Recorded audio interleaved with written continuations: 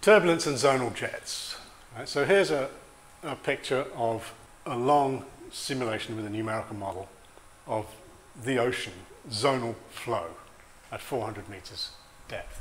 And if you look at the ocean circulation, what you'll see depends on the timescales you look at. If you look at an instantaneous snapshot of the flow, you'll see a sea of eddies. You'll just see little round blobs everywhere. If you look over a very, very long time average, you'll see the gyres. You'll see the anticyclonic gyres, the Gulf Stream, the Kuroshio. If you look on timescales of a few months, what you tend to see is these zonally orientated streaks which alternate in sign. So there's a eastward jet, a westward jet, an eastward jet, a westward jet. And they are separated by a typical length scale in the meridional direction. And so that's an ocean model here. It's a little bit more noisy, but you can see the same thing using altimetric satellite observations. So here is the sea surface height. From that you can deduce the geostrophic surface flow, and you can sort of see these zonal jets in that. And there's the vorticity, the geostrophic vorticity. Right. So there is some theory that goes with that. And let me take you back to the Rossby radius. Okay, you remember the Rossby radius? It is the length scale on which you have a sort of balance between the relative vorticity term and the vortex stretching term. So it is the root GH over F. It's the wave speed divided by the Coriolis parameter. Well, let's think of another length scale now. And we'll use the vorticity equation for this length scale. And so here's the vorticity equation. D by dt of relative vorticity is the advection of relative vorticity and the advection of planetary vorticity. So what if those two terms are of similar magnitude? Well, you can do a scale analysis of that. And what you get is that length scale on which that is true is the square root of u over beta, where u is the flow speed. That's very similar to what we did with the equatorial radius, if you remember, where we had an equatorial length scale which was the square root of the wave speed, the gravity wave speed divided by beta. This time it's the square root of the actual flow speed divided by beta, and that is called the Rhines length. Now you can think about what happens in the transition between Rossby waves and closed geostrophic eddies, which are turbulent. And so you can look at the frequencies associated with those two things. So here's the frequency associated with Rossby waves. There's the dispersion relation for Rossby waves. And you can equate that to a frequency associated with turbulence, which is the length scale of that turbulence, or the equivalent wave number, multiplied by a typical turbulent flow velocity scale. So if you equate those two things, you'll see the point at which the two are of the same order, on the same time scale. Remember, k squared is L squared plus m squared, and L is the zonal wave number. So you get this equation here, k squared is beta over u star times cos theta, where theta is the angle between L and m, right? And then you can plot that, and you get this nice anisotropic type of dumbbell plot, where this blue curve is the boundary between where the turbulence takes over and where you have Rossby waves. So the larger scales here, inside the blue dumbbell, you have Rossby waves, and outside you have geostrophic turbulence. And as I said, it's not isotropic. And what's particularly interesting is these points here, positive and negative here, where you have a typical meridional length scale.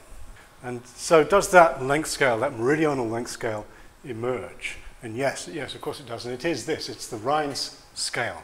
And here's an experiment where a turbulent model has been initialized with just one single length scale. So the initial condition is some sort of grid lattice where there's only one length scale. It's the size of the grid. And so if you plot that in kx, ky, so L and M space, you just get a circle. So everything's got the same wave number, the same length scale. And then you let it develop, and gradually it'll develop into turbulence. And so there will be scale interactions because it's nonlinear. So it will spread in scale, so you'll see this circle in wave number space will start to spread out to other length scales. And then as it continues to develop, you'll see it'll spread into this shape where you have turbulence everywhere except for this dumbbell shape in which you have Rossby wave regimes. And most of the energy will congregate into these points where you have a certain meridional length scale. Okay, and that is the distance between these zonal jets which emerge in this idealized experiment. So that's a kind of neat theoretical demonstration of the existence of these zonal jets in the ocean. So this is where we get to the end of the course, really. And I'm thinking a lot of the stuff we've done has been idealized theories that we've tried to apply to real-world situations in the atmosphere and the ocean. And here's an example where we apply it to the ocean. But the atmosphere and the ocean don't always cooperate with our theories because they're more complicated. And there are some things which can make it difficult to apply the theory. Things like, for example, in the ocean, you have these coastlines, right, which is quite annoying because it would be much simpler if the ocean just went all the way around the world, because the coastline makes the theory much more difficult. Right? Or scale separation. Scale separation is a big problem in the atmosphere. It's okay in the ocean because the turbulence is very small scale compared to the general circulation. Rossby radius is a few hundred kilometers, right, or less. The atmosphere, Rossby radius of 1,000 kilometers, it's the same scale as the low frequency variability, pretty much. The scale separation is really on the limit of being applicable. So that's not very neat. And the atmosphere also has boundary conditions where you have mountains, so that makes things more complicated. Often we want to put a rigid lid on the ocean as well. We know there isn't a lid on the ocean. So all these things get in the way of trying to apply our beautiful theories, right? So what can we do about that? And what we can do is leave this planet. And here is a picture of a planet where you have beautiful scale separation. And the fluid goes all the way around unimpeded. Okay? And we have these zonal jets. This is Jupiter, obviously, right? We have these zonal jets. We have these small scale eddies interacting with the large scale flow. We even have this red spot, which is a beautiful example of a long-lived phenomenon, which if you see this train of eddies upstream of the red spot, you can just imagine them feeding that long-lived low-frequency perturbation and allowing it to maintain itself against dissipation. Okay, so that's Jupiter, and here's another example. Here's Saturn, and Saturn's another beautiful planet with banded cloud structures, and even has this marvelous hexagon, perfect hexagon shape on its north pole. And that can be reproduced in theory and in the laboratory. If you have a laboratory tank which has perfect symmetry, you can generate repeated patterns of various different wave numbers depending on the parameters that you use, like the rate at which it's spinning or the temperature gradient. So there's another example of a planet that's susceptible to analysis. And here is one of the moons of Jupiter. It's called Europa. And it's an ocean. The whole planet is an ocean planet. And not only is it an ocean planet, it actually has a rigid lid as well. It's covered in a thick layer of ice.